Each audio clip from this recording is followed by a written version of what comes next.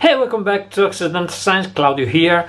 When you tear down an old equipment before you throw it away, there is always something to learn from the engineering that was behind the design of the apparatus. And if you like tinkering and do it yourself, it's always to record something from an old equipment before it goes to the dumpster. So today we will see a couple of very different apparatuses, a TV set receiver and a PCB stencil printer machine. While helping a friend in freeing up space in his building, I had the opportunity to dismantle and keep as much as I wanted because everything was destined to be thrown away.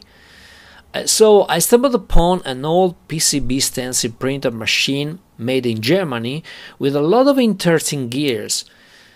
This machine has a couple of rod-shaped rails with ball-bearing sleds. On top of them, the central carriage holds the squeegee so it can be moved back and forward. The action to move the squeegee up and down is controlled through pneumatic actuators, and the air is carried through a spiral tube along the rails.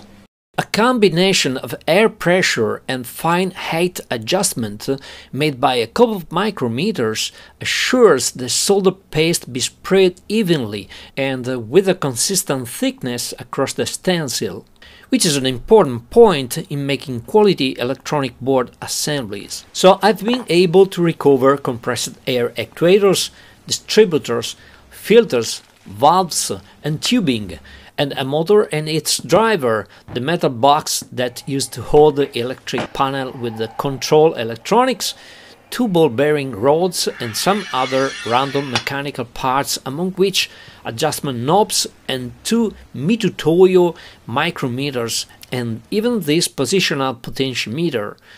Also, the front panel was a source of cool multi-tone potentiometers and illuminated buttons. While dismantling a machine is certainly a trove of very useful and hard to source, often expensive parts, even a humble TV SAT receiver could give some. To speed up things, I already dismantled this. This was the front panel. It was a TV SAT decoder,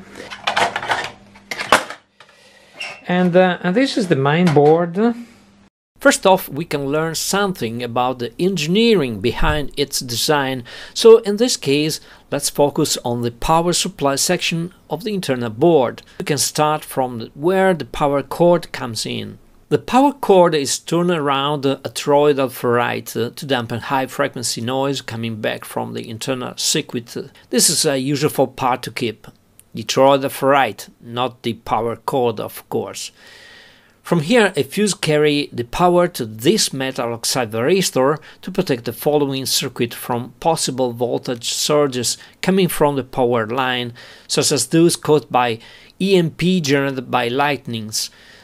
You can see my previous video about EMP to learn more, link on overlay and in the description. The second following component is this inductor. It is a common mode inductor typically designed to stop noise, working in conjunction with two capacitors. Then we have a resistor in series. It is meant to limit an inrush current in the case the plug is inserted when the AC phase is at its peak, because what it follows is a full bridge rectifier that feeds a fairly large capacitor, so the resistor in parallel to the capacitor has the function to discharge it when the cord plug is disconnected. And you can see here this capacitor has this cap, this rubber cap that is used to prevent the risk that the capacitor discharge to the chassis. And here we have a component that this power component here that is a MOSFET with a circuit, an integrated circuit that does the regulation for switching regulation, chopping the voltage that the capacitor has leveled, and supplying this transformer that on the other side provides the insulated low voltage that supplies circuit inside. And I won't go into this part because this is really complex, but we can see here this is the serial port, and this is the integrated circuit that provides the conversion from TTL to the 232. Not sure you can read it. It is a ST232 converter. From this board it is possible to recover some useful components. Everybody has his or her own preferences about what to recover and what to leave, but inductor is usable in other projects, so as some power resistors. Also the metal side varistor and these ferrite beads are good to keep. Ferrite beads are dirty cheap, but often they are supplied in large quantity only, so if you need just a handful of them, it makes sense to collect them. With careful use of hot gun, it's pretty easy to desolder the components from the board. And this is the box of the chassis that hosted the board. And this is one part that can be recovered for future project. Maybe I will keep this for future projects. One interesting part that worth to be recovered is the metal enclosure. I already recovered more metal enclosures from another set-top box and from a couple of computer DVD drivers.